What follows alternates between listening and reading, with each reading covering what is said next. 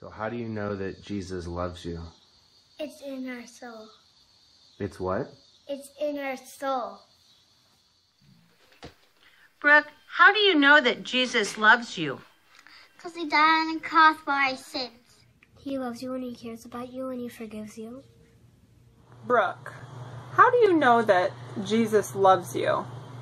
I know that Jesus loves me because he cares about me and he is always in my heart and he's with me wherever I go, and that I can show others that he cares about all of us. Jacob, how do you show Jesus' love?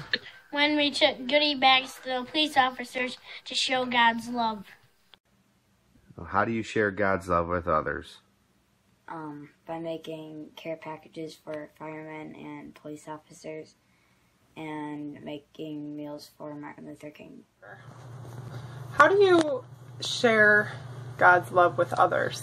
Well, I can share God's love with others by praying and helping other people with what they are having trouble with, and if they're having a bad day, and cheer them up a little.